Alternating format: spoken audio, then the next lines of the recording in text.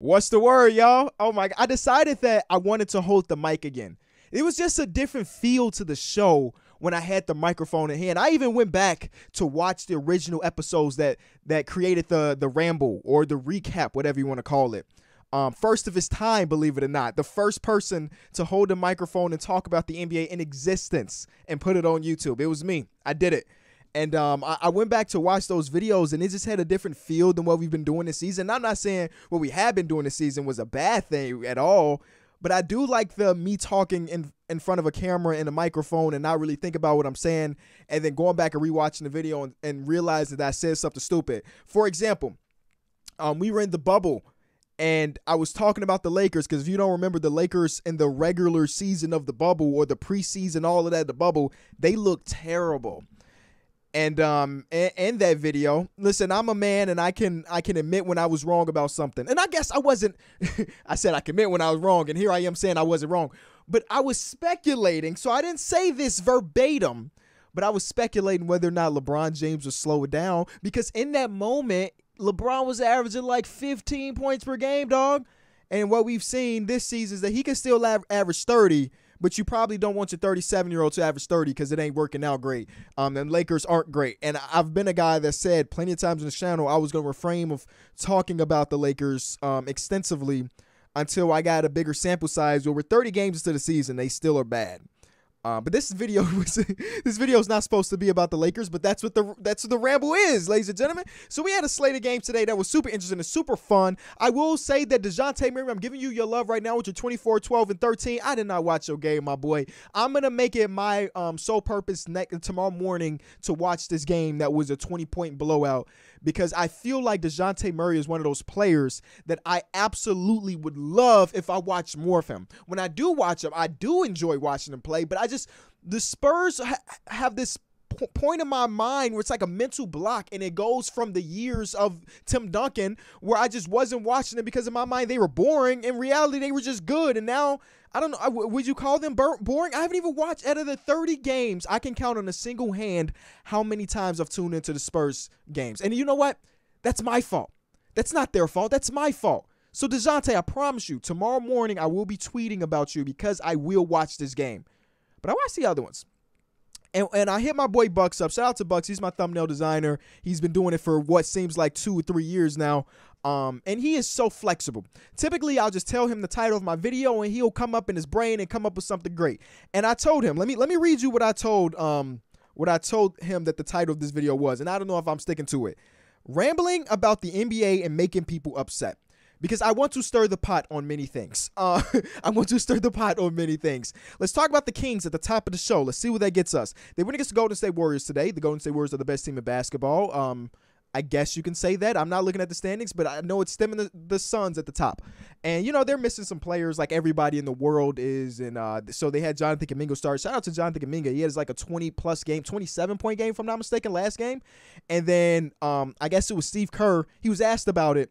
And Steve Kerr basically told him, if we were a rebuilding team or a bad team, you can put that up every single night where we're trying to win and we're trying to develop you. So today he only played 6 minutes.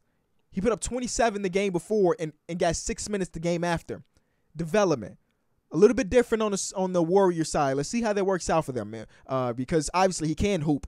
But they're playing so well. Like Iggy has such a good game. He threw the behind the back pass and he's playing good defense, yada, yada, yada. And when you have him playing well, you have OP playing well, and you got Gary Payton II, who don't want to call, he doesn't want to be called the mitten, which is a missed opportunity if you ask me. But I understand. The glove feels more like a real nickname with some value, and like, it's not necessarily soft, but when I think about a mitten, I'm thinking about it. So like you could say a glove, a baseball glove, a yada yada yada. They have some thick leather on that. That was Gary Payton. And a mitten, I kind of think of like, oh, you know what I'm saying? Oh, I don't even have fingers. Stirring the pot about the Kings. Okay, so the last couple days, the Kings are another team that is hit heavily with health and safety protocol and some injuries here and there. And because of that, De'Aaron Fox has been out with an injury. And I am here to just say they need to build around Tyrese Halliburton, because over these last couple games, what I've seen in Tyrese is a guy that for the first year and so of his career, he's been trying to find the balance of being able to score, or when to score and when to pass. And by nature, he is a pass-first guy, and you're seeing that 11 assists today. And, he's been averaging, last 3 games, he's averaging 11 assists per. And by nature, he is a pass-first guy. But with De'Aaron Fox not being in the lineup and him being the focal point of the offense, he's been able to find a balance of when to score and when not to score and when to pass. And he doesn't really have that opportunity with De'Aaron Fox. Now, I think I don't know who made the tweet, and it's somebody I follow, and I apologize. I mean, it was a meme tweet or a joke tweet, but every joke has some form of trueness in it, right?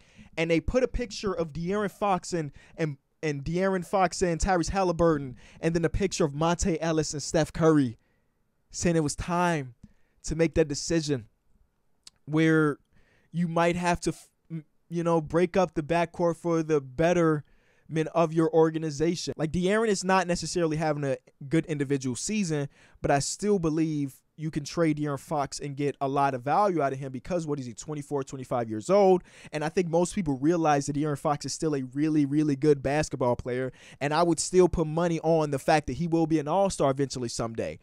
But the backcourt last year, they struggled together. See, the Ramble was never supposed to be like looking up stats and stuff, but I want to make sure that I'm still thinking about things the right way. So, yeah, last year when they were together on the court, they had a net rating of minus 4.7. Again, we're not an advanced stat channel, but I think it says a little bit something. And this year's at a minus 4.7. And sometimes you see this in NBA history all the time where two players just don't fit together. Because I want Tyrese Halliburton running my offense, because what we've seen over this very small sample size that we're determining the rest of our franchise on is that with the ball in his hands, he is a great playmaker that can find the Buddy Hields of the world, the Harrison Barnes, and I guess in this case, Chimezie Metu is a god. And when you're doing something like that, when Tyrese is the primary ball handler and De'Aaron Fox is doing whatever he's doing, he's not much of a threat. If I am the opposing coach with Tyrese Halliburton at the top of the key doing what he does to try to create offense for his team, I'm not guarding De'Aaron Fox. I'm preventing him from cutting to the rim. But other than that, if he get an open look in the corner, we doing one of these on him. Shoot the ball, my boy. So I would love, here's the 2 moves that I want the Sacramento Kings to do. And I'm not telling them to do that right now. I'm not telling them at the trade deadline, trade De'Aaron Fox. But I'm saying they're going to have to make the decision. This is what I want them to do. Make the decision on De'Aaron Fox, what the right pieces is or who the player is. And I know there are some people that already want to see the 76ers Kings win, and I think that might be the best one because the Kings need defense, and the guy that name I said yesterday that I wasn't going to say anymore until he's actually traded, he can bring that to you. Whatever, figure out what that is. And second, maybe Richaun Holmes is his dude, actually, now that I'm thinking about it. Tyrese Halliburton is a guy that loves to throw the lob. Chimezie Metu over the last couple games eating off the lobs. And maybe Richaun Holmes is that dude when he's coming back from his injuries, but he needs a real life big old lob threat. Continue to put the shooters around him, whether it is Buddy, whether it is TD or Harrison or whoever it may be, and let him go to work, man. You want to see the playoffs? That is the key. I'm giving you the keys to the car right there. But De'Aaron, I do want to make it very, very clear, very apparent. I am still a big-time fan of De'Aaron Fox. All right, I just want to quickly transition to OKC versus Grizzlies because the last time OKC played against the Grizzlies, they lost by 73. And here they are with a win. And I guess we got to talk about this Ja Morant stuff because apparently, I'm looking on my Twitter account right now, Ja Morant hurt by fans telling him to sit back out as Grizzlies lose. I don't like the wording of that article by fans telling him to sit back out. Sit back out. It just don't feel. Anyway, I guess there were some fans courtside, and in the process of the Memphis Grizzlies losing this game, there's some people courtside telling Ja, we better without you. And if you look at the replies of his tweets, like he said he was going 0 dark 30. He's not going on social media for a while, which kind of sucks because I think Ja Morant's one of the better Twitter follows and Instagram follows in the NBA. If you look at the replies, 99% of fans are going to agree with me when I say Ja Morant is Memphis. He is the star of Memphis and yada, yada, yada. That one person or two people sitting courtside does not represent the entire organization for sure. But what I will say on Ja Morant's behalf is that it's hard to drain out that one person to say something negative about you. Even if Ja Morant has a million fans in Memphis that are saying, we love you here and we want to keep you here. We want you to sign that max extension when you get eligible for it. It's hard not to hear that one fan. It just is. I know a lot of people say, you get paid millions of dollars, you got to have thicker skin, but it's easier said than done. That's all I'm really saying. But Shai Gilgeous-Alexander, the clutch gene is a real thing. I've had this conversation with people, and there is a percentage of sports fans in general that will tell you, the clutch gene is not really a real thing. I am a firm believer that the clutch gene is very real, and these last 3 games are proof of it. Shai hits a crazy half-court shot when he was trying to draw a foul. Devontae Graham ended all of that, by the way. Shout out to Devontae. Game after that, hit Nicholas Batum with a nasty step back, waited 1 second to make sure that the time ran out, hits the 3, and in this one, I don't remember the exact play-by-play, but I think I made a tweet about it. He got an assist. These are the last couple seconds of the game. He got an assist after drawing a double team. I think it was down to Josh Giddey, who we'll talk about. Coach Mark D end up drawing a good baseline out of bounds play or sideline out of bounds play that I've definitely seen some high school teams run. Got an open layup for Shai. He got a steal, then iced it with 2 free throws. Now, it wasn't the step back game winner like Nicholas Batum's game, but like those are super clutch plays from one of the youngest up and coming stars in the NBA, and I will not forget about it because Bleacher Report has not apologized. A month ago, less than a month ago, they were ranking the 24 players under 24, and Talen Horton-Tucker was above Shai. This team lost by 73 to this exact organization 2 weeks ago. And Shai comes in and is like, I'm going to win us this game. And he did. Now, okay, it wasn't all Shai because Lu Dort still has his 3-point streak in this game. I mean, he was 27% from 3, but hey, he hit his 3. And he ended up having a big-time block down the stretch. We're going to count that. And Josh Giddey, career high, at least I think he tied a career high, ended up with 11 assists. And that's coming off a game 2 nights ago where he had 18 rebounds. Josh Giddey, there's a meme before the NBA draft, and they were doing like a scouting report on Josh Giddey, and it was like weaknesses, shooting, finishing, defense, and somebody quoted it was like, so basketball. His weakness is basketball. But what we see in his weakness is not basketball. That is his strength. He can play make. He can rebound. He can hit shots. He can do a lot of different things. So shout out to Josh Giddey, man. They called him oh man, what did I see his nickname was? It's not super relevant. Good win for OKC. The Bulls got revenge on the Houston Rockets, and I needed this win for my blood and soul because the last time we played against them, we jump-started this team to an 8-game win streak. So I'm happy that we were able to win this one. DeMar DeRozan being on my favorite team is a blessing. And you know what? Like I mentioned earlier, I am a guy that can admit when they're wrong. I talk about sports for a living. I'm going to be wrong tons of times. Yes, before the season started, when we were ranking small forwards in the league, I did have DeMar DeRozan kind of low. But here's my excuse. Yes, I'm saying again, I was wrong, but here's my excuse. Bro was not playing an MVP caliber last season. He was not playing an all-NBA caliber last season. I did not see this coming. If you saw that DeMar DeRozan was going to jumpstart into an all-NBA player / MVP candidate. Now, when I say MVP candidate, everybody knows it's a core 4 right now. It is Giannis, it is Steph, it is KD, and it is Jokic. That's core 4. But if you're looking at number 5, DeMar DeRozan really has a case there. You didn't see that coming. If you did, you should have put money on him, my guy, because you'd be a millionaire right now because the odds were not in his favor. So I did have him relatively low. And I was wrong, and I'm happy I was wrong because now the Bulls are okay. Legitimately carrying an entire offense. Now, I would like for other people to wake up a little bit more so he doesn't have to do all of this. But again, we are still missing Zach LaVine, who's at home watching games and everything. Shout out to DeMar DeRozan. I will not disrespect you ever again in your career. Because again, yeah, last year he was good. I'm not saying he was a scrub last year. He made my list. But I think he was going to be this good. And also, if you go back and watch those videos, I have a tendency of ranking my favorite team's players lower because I still don't know if I'm higher on my favorite players than I should be because they're my favorite players. And I think I've talked about that before. I think Patrick Williams could be the next coming of whatever, and you may not think that way, and maybe just because he's on my favorite team. The Boston Celtics continue to let me down, and I mean, I guess it's not really letting me down because I'm not rooting for them, but like they were up with like 3 minutes to go, and we're in a party watching these games together, and I remember telling Mike like the 76ers are going to win this game one way or another because I was not confident in the fact that the Boston Celtics can close out this game. Now, I will say Jason Tatum and Jaylen Brown can make a ton of clutch shots, isolation shots, yada, yada.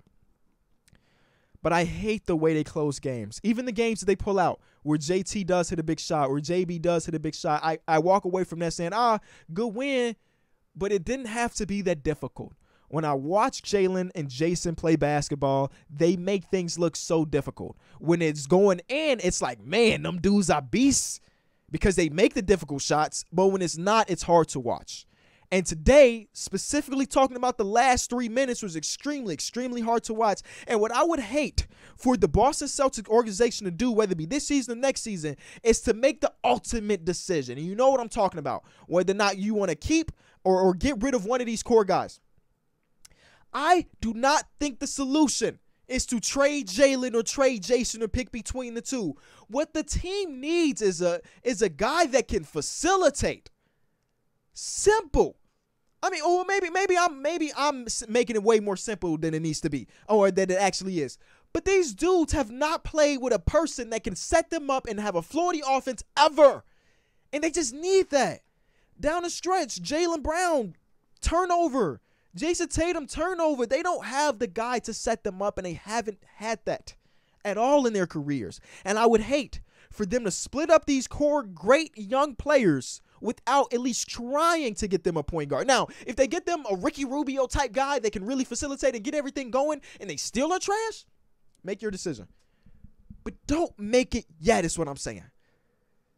Jaylen and Jason can work together. It's players 3 through 15 that can't. Now, again, they are missing Robert Williams and Al Horford in today, where they had Joel Embiid beating up on Freedom. But still, the idea is the same for me, whether or not Al is there or Big Rob, Time Lord, is there. They need somebody to get everybody involved, and they don't have that, all right?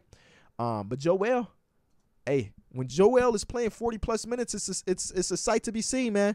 I think he's averaging 42 points per game when he's playing over 40 minutes. And they were talking about that on the Celtics broadcast, how per 36, Joel Embiid is like top 5 all time per 36 with, some type of filters, because I bet per 36 is some dude that scored one basket in his NBA career and boom, his per 36 is 144 or whatever the math works out to be. But Joel Embiid, when he's playing a bunch of minutes, it's insane. This team won a game where they had 1 point contributed from the bench. One singular point. Tobias Harris was very, very clutch here. I love when he is a third option. Seth Curry is a Kenny Farrell All-Star. We'll talk about him eventually one day. He's a Kenny Farrell All-Star. He's just so damn good at his job. And what I am super impressed with Joel Embiid is his ability or his uptick in like his playmaking ability. And I'm not saying that this wasn't always there. I mean, now you have extra assists to dish out because Ben Simmons is not there. This is a team playing without a point guard right now, like real life playing without a point guard. And they ran the ball through Joel Embiid, and it seemed like every single possession. And he did an amazing job when the double team started to come, finding his shooters. Danny Green, big shot in the corner, and Seth Curry, 74% from the field, 3 from 3. Joel Embiid was amazing today. One of his best games of his career was tonight. And that's a good comeback because, again, the last time they played against each other, he stunk. And maybe that is just because Al Horford was there. I will say this, though. Even before Enes Freedom changed his name and he was talking all on socials and going on TV shows, I will say this, and I think I'm on record saying this years ago. I like watching Enes Kanter or Enes Freedom get killed in a game. It's so hilarious to me because, I guess that's my cue after this statement. It's so hilarious to me because he doesn't look like he's giving effort. I'm not saying that he's not. I'm not saying, Enes, if you're watching this, I'm not saying you're not giving effort. But when I watched Joel put up 41 points today, it feels like a lot of them were like not contested shots. Some of them he was legitimately walking to the basket and it was like, here you go, here's a layup.